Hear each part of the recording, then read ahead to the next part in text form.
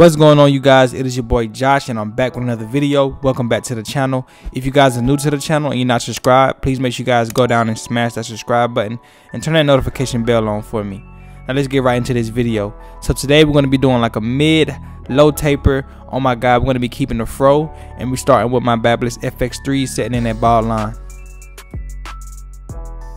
Once I'm done setting in my bald line, I'm going to come in with my Babyliss Low Pro FX clippers with the lever all the way open, and I'm going up about a ½ inch. We have no guard on, and once I got it set in good, I'm going to close the lever all the way and hit the bottom of the line, and then open it up gradually to halfway as we fade out the guideline.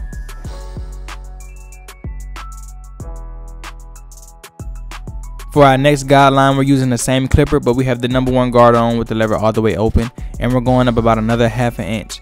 And we want to keep the shape of each guideline the same as we go up, but as we go up, we don't want to push it up too high. So after this, I'm going to start my fading down process.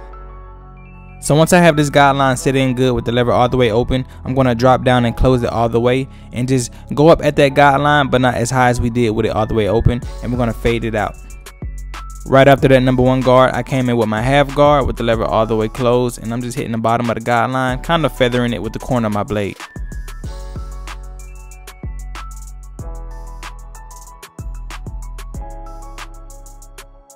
So to finish blending out this guideline that we made, I'm going to do my fading down process. I have my #2 guard here with the lever all the way open, and we're just going to fade down until we see that line of demarcation go away, and you're going to see it happen. So we're going to go in with the #2 guard with the lever all the way open, and then we're going to drop down to the #2 guard with the lever all the way closed, and as you guys can see, that harsh line is already blending out.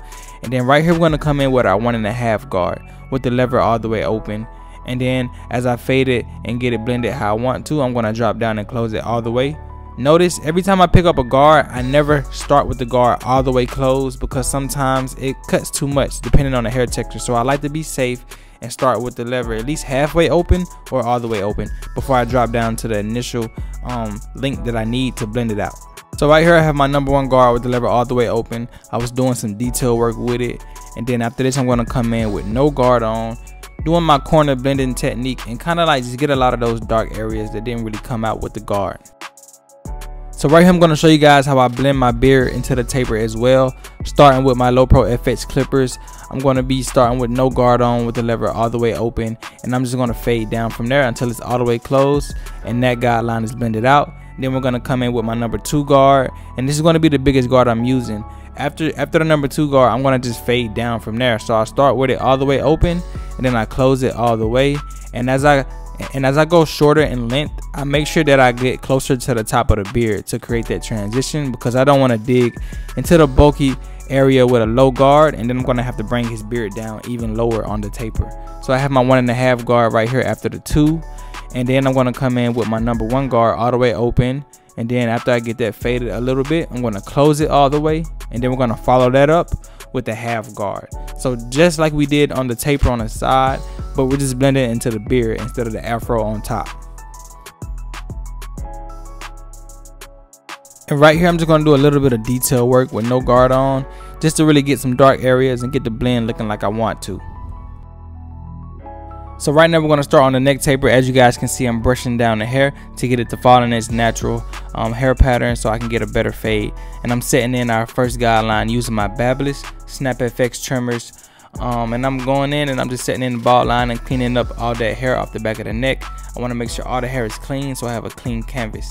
And then we're going to go in with our Babyliss Low Pro FX clippers for our next guideline with the lever all the way open, no guard, going up about a ½ inch, as you guys can see. And then after we go in and get it set in, we're going to drop down to the lever all the way closed and just hit the bottom of the guideline to soften it.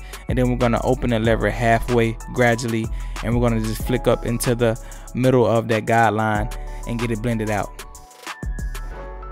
Right after setting in that guideline, I'm going to come in with my #1 guard on with the lever all the way open and go up about a ½ inch.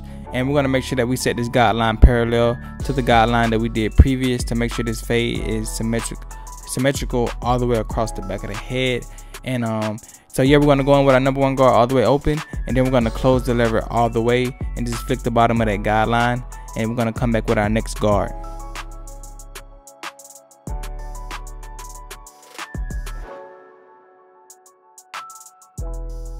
And y'all already know we're gonna come back with that half guard to finish off the rest of this guideline.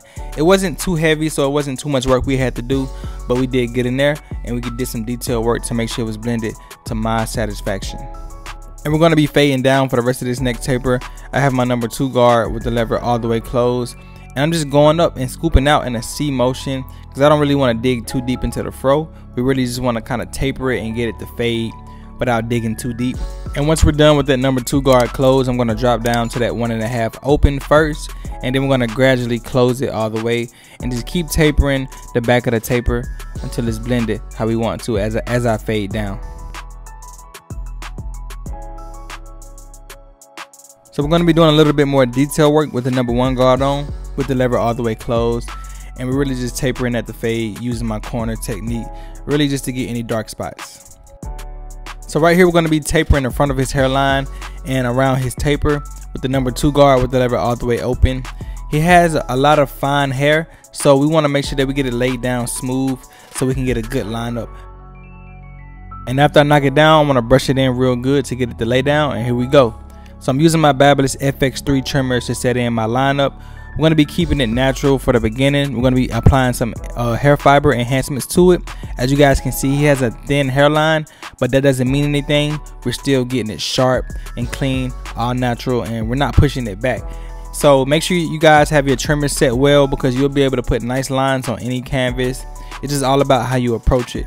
And I shampooed this client before he got a cut, so it helped with the hair being like cleaner and less oils and just a cleaner cut all around. As you guys can see, it's super sharp, natural hairline, no enhancements yet. And right here, y'all already know what's going on. That neckline always hits. I'm using my Babyliss FX3s with the DLC 2.0 blade on it. This blade isn't the original blade for this trimmer. I have a mod on it from the I think it's Filthy Blends mod for the FX3 trimmer. Dope mod. And as you guys can see, these things are hitting. I mean, that around the ear neckline always goes crazy for me, and these did a lot of justice for me. So right here is going to be a real satisfying part of the video. We're going to be cleaning up his beard, and these FX3s really did a lot of justice, man. It was super sharp. I'm gonna sit back and let you guys watch this beard transformation. We about done with this cut. I can't wait for you guys to see the after.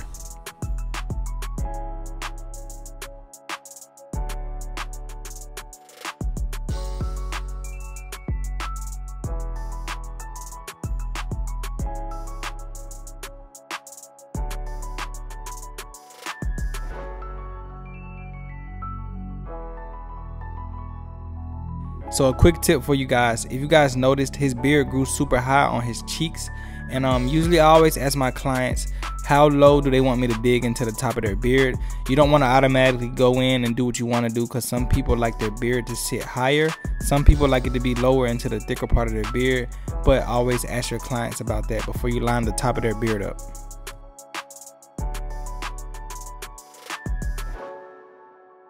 So we got them all lined up. Right here I'm just going to be applying some enhancements. I like to use hair fibers. Sometimes I use semi-permanent hair color, but the fibers work best for me. I feel like it's more natural looking and I can be like more accurate with it. I just kind of like how it flows, to be honest, and my clients like it better also. But you don't want to put too much. And right here we're just going to be lining it up using my Babyliss Snap FX trimmers, and we're going to be lining the hair fibers up to the original hairline that we created. This is so you don't push it back, because usually you can see the hairline through the hair fibers, so I just line it up right where the hairline has a trace.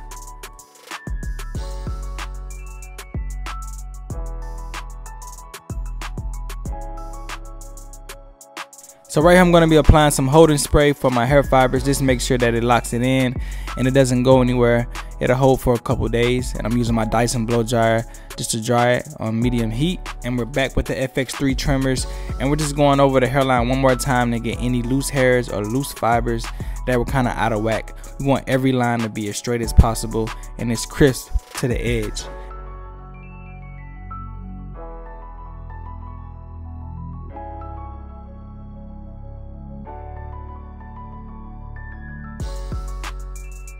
And before we ended off this haircut, y'all already know I had to hit him with that razor line on the top of the beard to get it as sharp as possible, man. This cut came out so fire. Let me know in the comments what y'all think so far, man. I'm about to show y'all the before and after, but this thing is crispy. He came in, needed a haircut so bad. He was fresh off a flight and said, man, I couldn't hit Atlanta without a fresh cut for the weekend, so I had to get him right.